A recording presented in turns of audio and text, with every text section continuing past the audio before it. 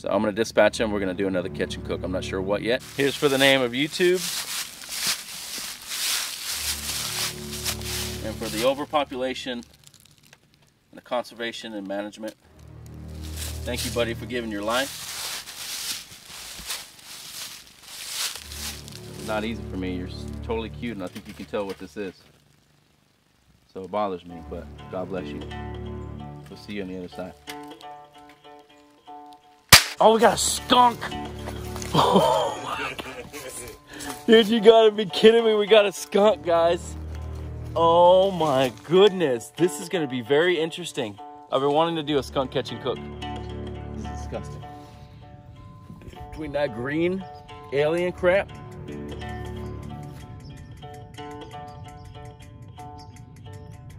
Leprosy versus the smell of death. There we go. We're gonna cook these.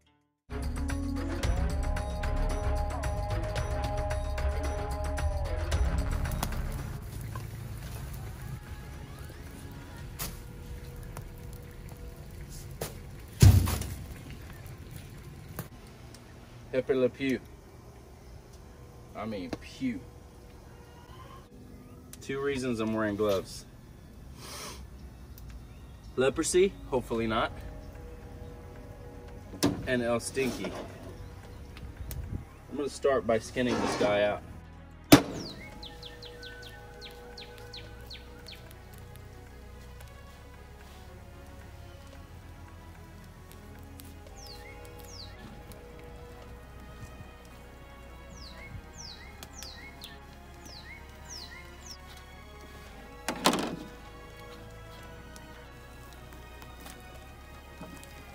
Go ahead and cut the head off.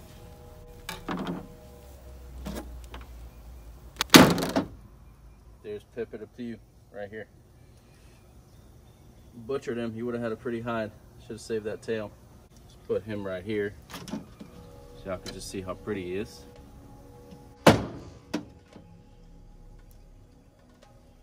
Too strong.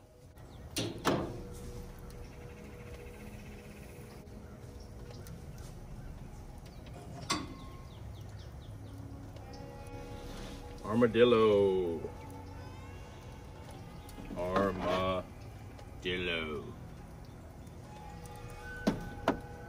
For meat number 2. Guys, this guy's a little tricky to get all the meat off. Most of the meat in these legs, which is what I'm going to take right now.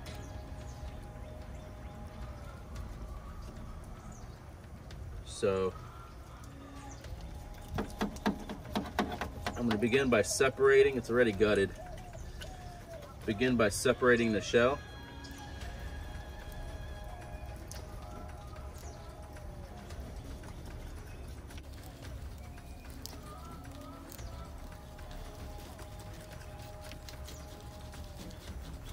It's like a turtle or anything.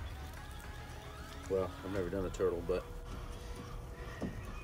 the reason I like this knife, fillet knife, is it's long, and so it'll go in deeper. If I had what I like to use, my pocket knife, my Kershaw, it'd be really hard to get all the way to the bottom right here. So you want to wear gloves because they do carry Hansen disease or something like that. It's a disease that you can get leprosy. It's highly curable now. Wow, armadillo penis. I've never seen it. You see it there? Very interesting looking. Very different. Like I said, just go around, start removing the shell completely. See how hard it is? Look.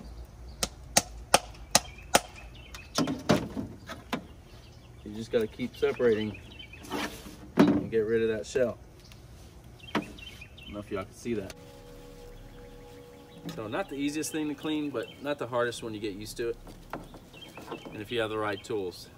Because this kind of bends, I'm sure they have a special tool for everything. I'm sure they have one that,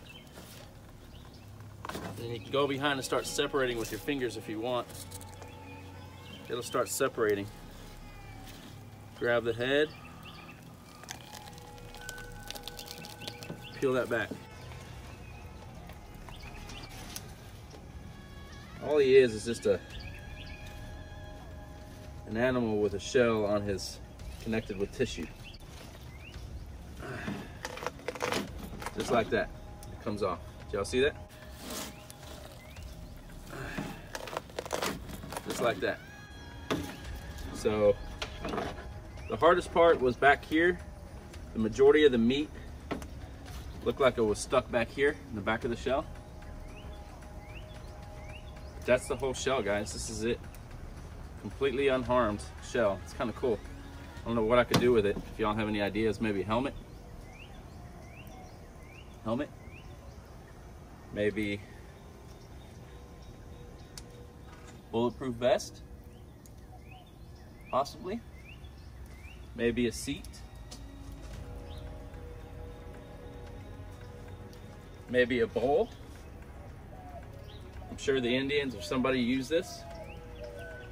It's kind of cool. It's really cool, actually.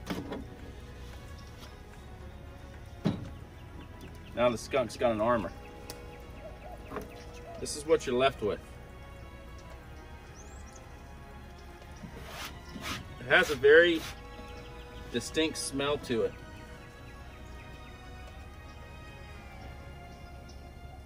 Almost like leprosy. Just kidding. I don't know what leprosy tastes like or smells like. So now I'm going to go ahead and do the process of removing. I'll take the head off. I'll remove the feet, and I'll start taking the skin off. It's a very tough skin. You could probably cook it over the fire, but I don't think I'm going to do that. So let's do the head first.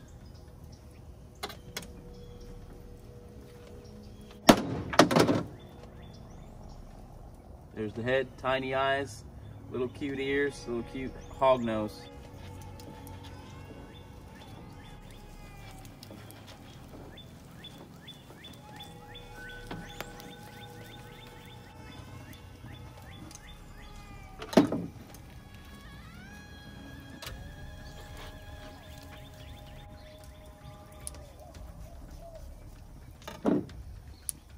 Hind quarter. Let's see what other meat we have left. We have some meat on the side here, and we got backstrap meat. And I'm gonna go ahead and remove the backstrap meat. Pretty good amount of meat on the backstrap, guys. Pretty nice amount.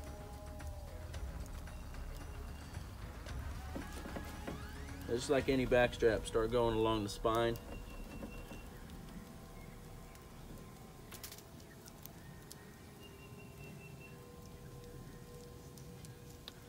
Start separating it.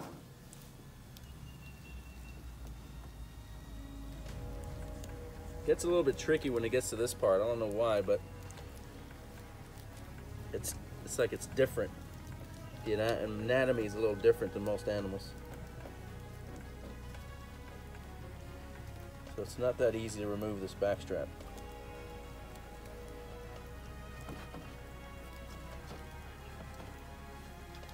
Little backstrap nugget. That'll make some good jalapeno poppers with it. You don't want this fat.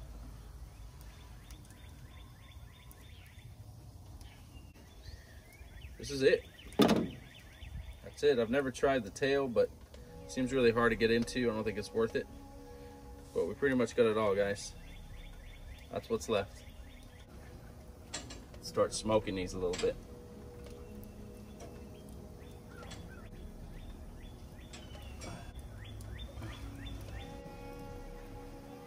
Everything get a nice little smoke on it. All in these traps right here. That provided dinner, these traps. Highly recommended, guys. Live traps, you can find them anywhere. You might have to do a little maintenance by the time you're done catching, just because the animals are rough on them.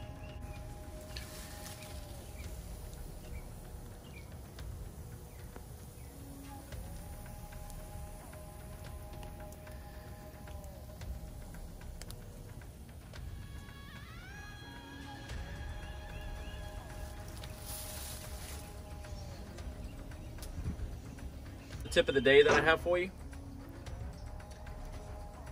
is if you want to, and this is, I'm not talking by a long experience, but I'm talking by recent experience. If you want to mask the smell of skunk, the best thing that you can do is clean it with smoke around you.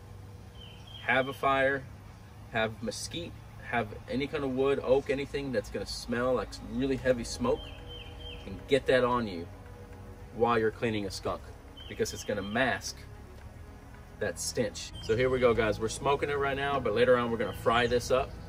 We're going to make armadillo balls, basically, or armadillo eggs out of the armadillo, and we're going to grind it up with sausage and jalapeno, wrap it in bacon, and deep fry it, and it's going to be absolutely delicious. What about the armadillo? They're colored perfectly. Everything looks great. Poppers, but these poppers are so good.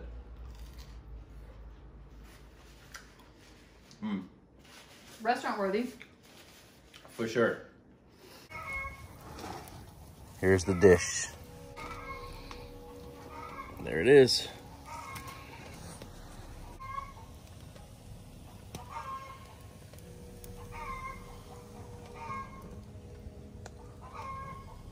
Armadillo and skunk coming up. This is apple cider vinegar. I think it's the Bragg's version. It's a better version, or a better brand. With salt, Himalayan salt. And I probably put, I don't know, you just want enough to be able to soak all your meat in it. So I'm gonna go rinse this off one more time, and then I'm gonna soak my meat, the skunk and armadillo meat, in this solution. So I'm gonna go rinse one more time, and I'll be right back. Again, here's what I like about the armadillo shell.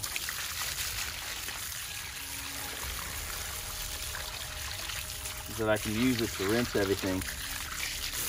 And then when you want to strain it, you close it.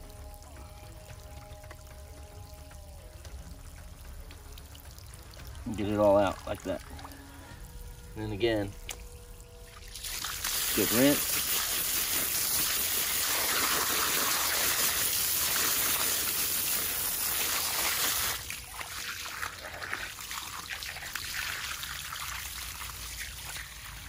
Hold it, just like that, and it's ready.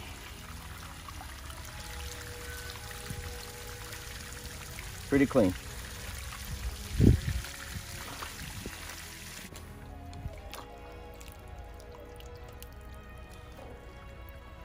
Let's go take it.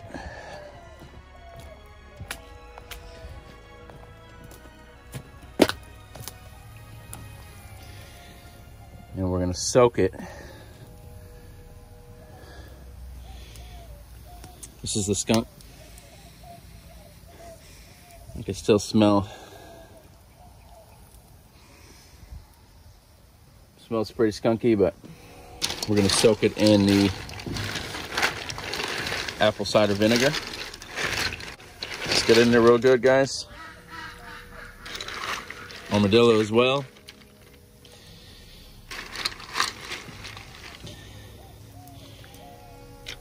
Soak in that apple cider vinegar. Salt and ice.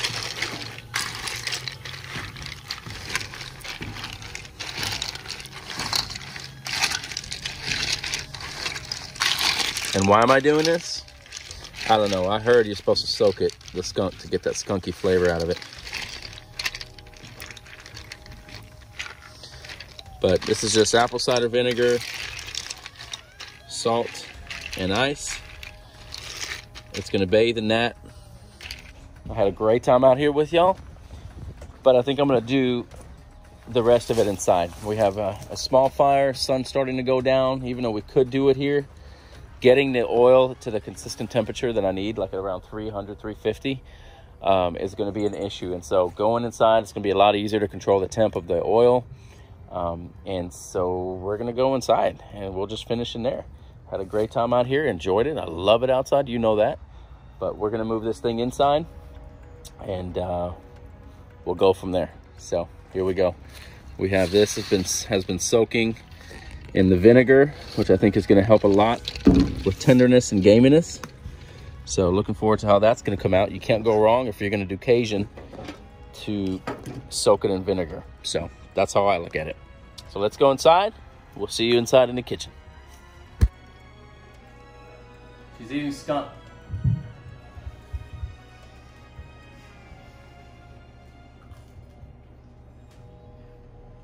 When you eat yours. We actually made, Corinne, True? true armadillo Sorry. eggs out of armadillo. How about that?